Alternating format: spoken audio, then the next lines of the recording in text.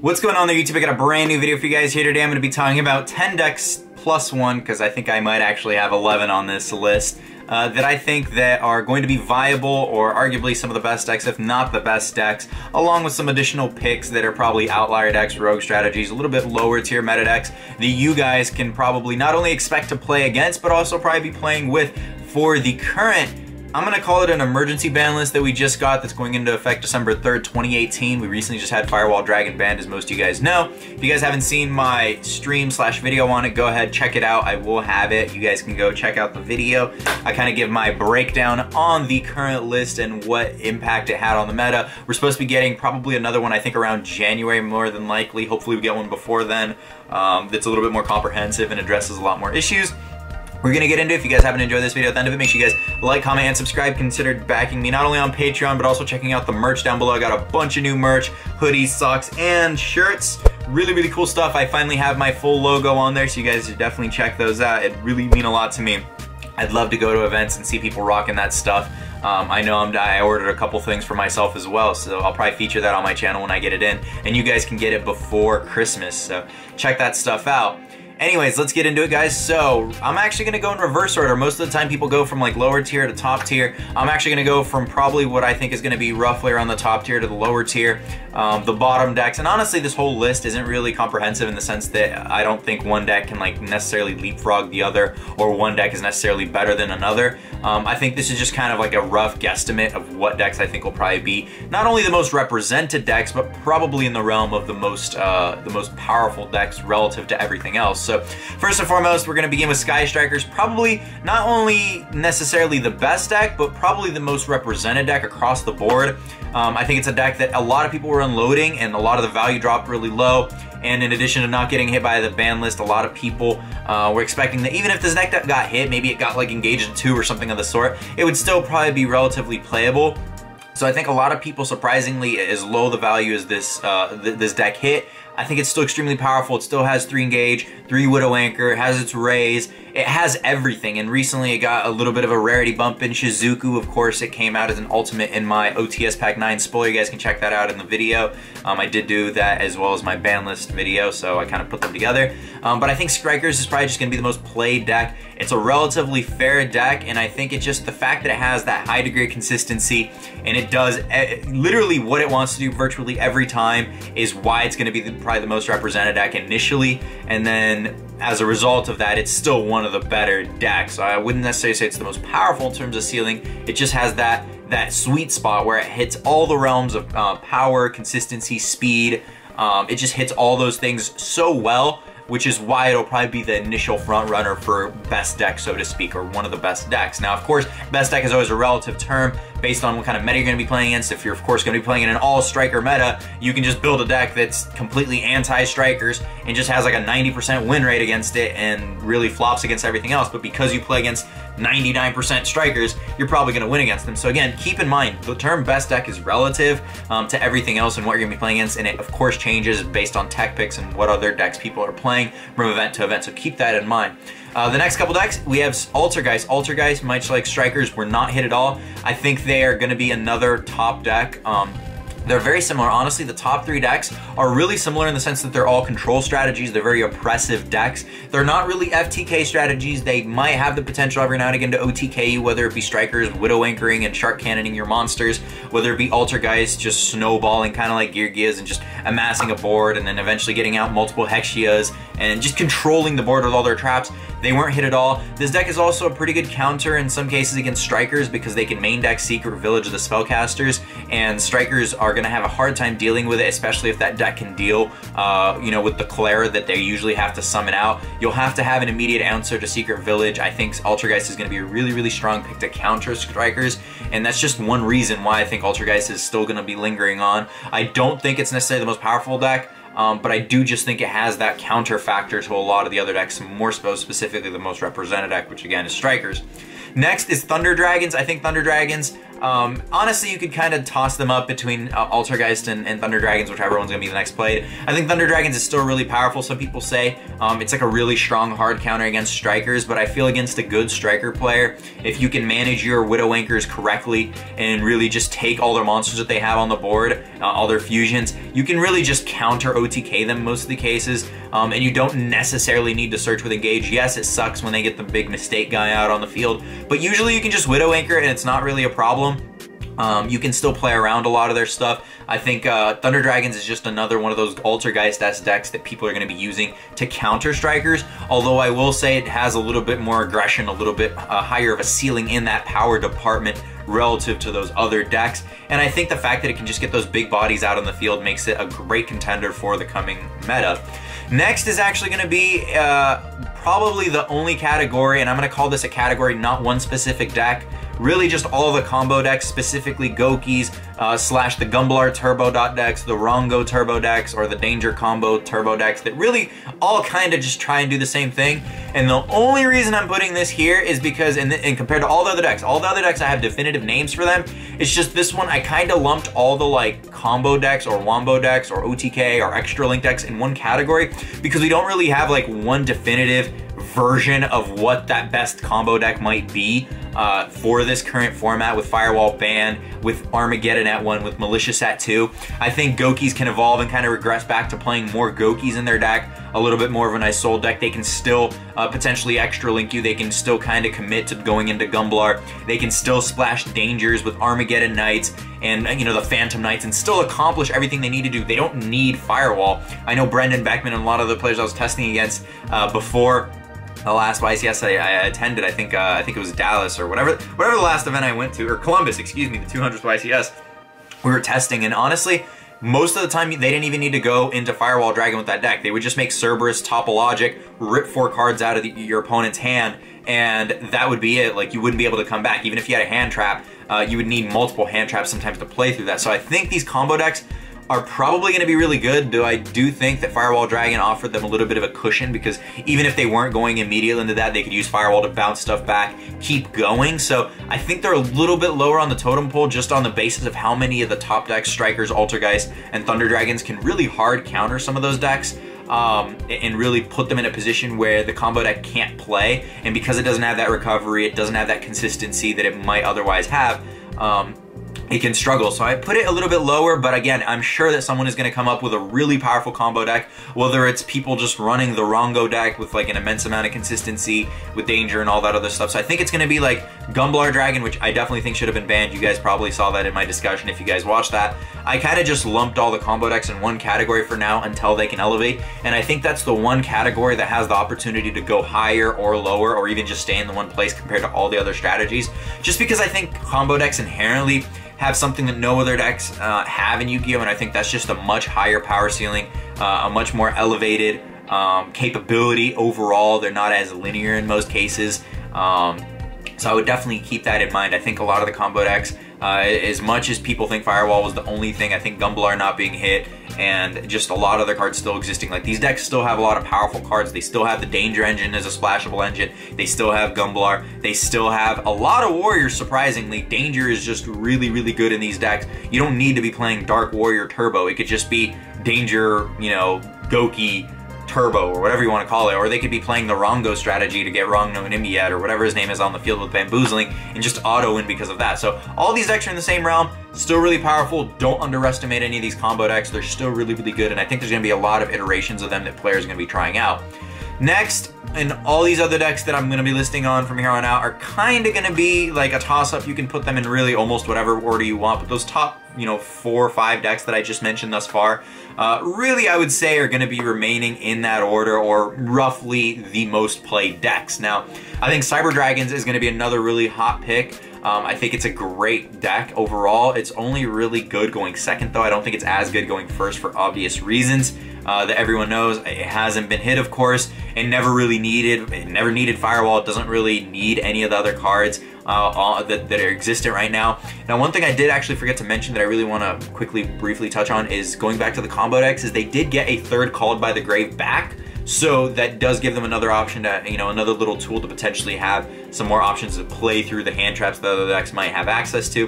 Hand traps are really kind of average against Strikers, Thunder Dragons, and Altergeist in my experience. Like, anytime you're playing against like a control-based strategy or an oppressive strategy, hand traps are really just average against them because they're fair. It's usually a 1-for-1 exchange, or at the very most like a +1 interaction.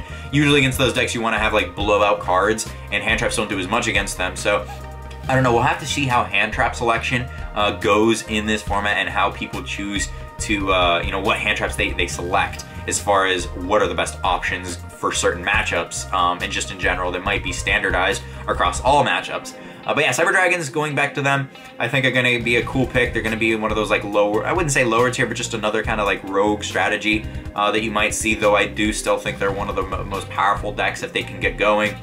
Being able to put Infinity or multiple Infinities in some case out on the field is still really devastating. Next, I want to touch on Burning Abyss. Burning Abyss, again, didn't really get touched. They still have all their dangers. They still have all their, you know, all their options. Burning Abyss is a really good resilient pick yet again. Yet again, my man Dante avoiding the ban list. Not that he really needs to be banned, but just it's kind of like a run-on joke at this point that Dante always avoids the ban list. Burning Abyss somehow always escape the bane of the ban list. I think it's just really interesting to see Burning Abyss are still able to thrive after this many years, and of course the Snake is still another free option that they have as a 3 that they can summon out. The Darks that they have access to, beginning of the end, still bringing at 3 that they could potentially splash. Allures. They have a lot of consistency. Even if they're not playing all those spells, they could simply just play all their monsters plus like 3 Seconds Late, which recently got reprinted as a super rare in OTS Pack 9, so that's going to be a really cool option.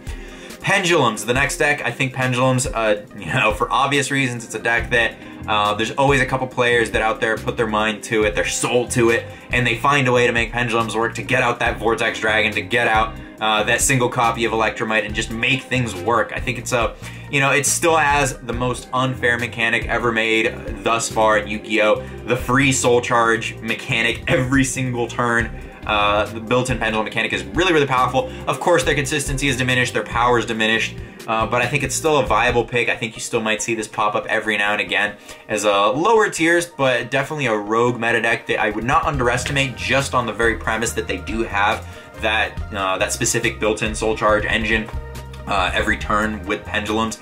I think they still have a lot of cool options. I mean, honestly, they only really need to get out one Electromite to do all their other stuff, so usually they can still be very devastating. They still can get out Jackal, Vortex, plus something else. Some of them even play the Mist Valley Avion, which is really, really cool. I think it's a little bit weaker in consistency, but I still think it's a really cool option nonetheless. And they can have multiple negations, so it's one of those kind of oppressive strategies. It's almost, if you really think about it, kind of like Thunder Dragons, where they get out some big bodies, and those big bodies kind of just try to press you with negations or Floodgate-esque effects. So it's kind of cool. Next, we're going to go on to True Dracos. True Dracos were not touched at all. I think very much so in the realm of the top decks that I mentioned, Strikers, Thunder Dragons, Altergeist. That deck is really, it tries to interact right now. Obviously, Masterpiece isn't a thing, but it tries to just use Floodgates, kind of pick apart some of the things. I think Floodgates like Rivalry and Gozen got a little bit weaker.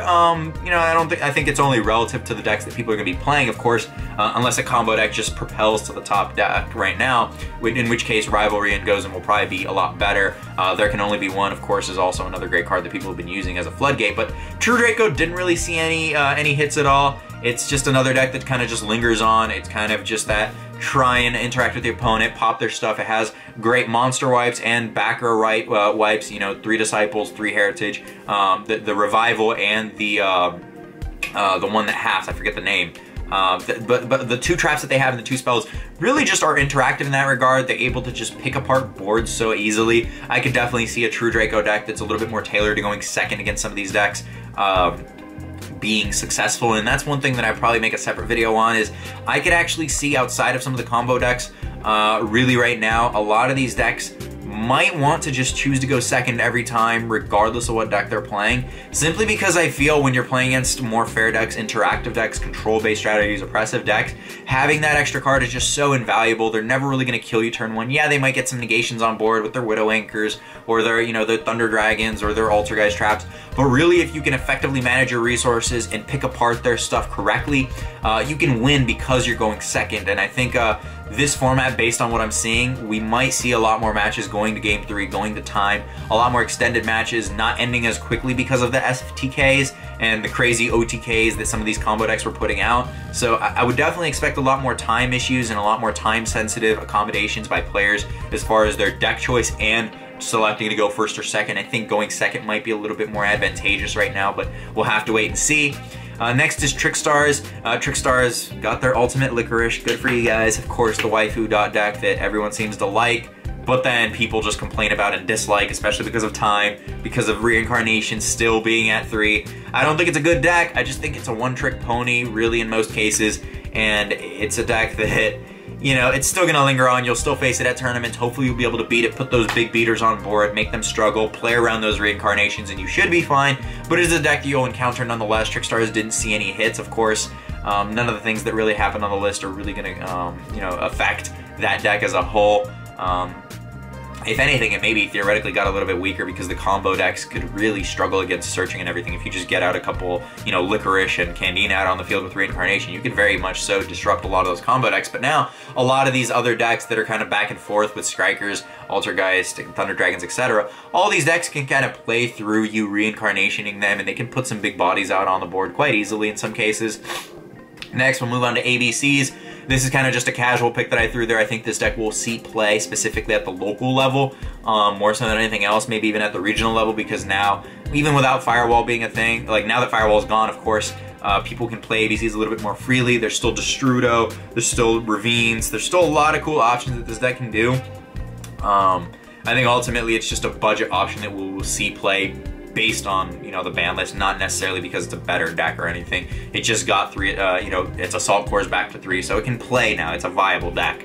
And then finally the last deck, which is technically the 11th deck, but I think you could interchange this with ABCs, Trickstars, whatever other deck, is actually Cosmos. And while I don't think this deck is good, it wasn't really doing anything, I think because of Strikers and a lot of these other decks being what they are, they really struggle with non-targeting abilities, i.e. Dark Destroyer or any of the other ships that the Cosmos have. I know my friend Gerardo at the 200th YCS took a Cosmo deck and he started out like 5-0, 6-0, and then he just had a little bit of bad luck and he didn't end up making top cut, but that showed me that that deck is still very much so viable. I mean, having 3 Dark Destroyers is really insane. It's one of the best and most powerful boss monsters ever printed in Yu-Gi-Oh! It's easily accessible, it's a beat stick, you can't target it, it has 3,000 something attack, over 3k attack, it pops a card, and it's a floater, and it's a dark that interacts with the rest of your deck so easily.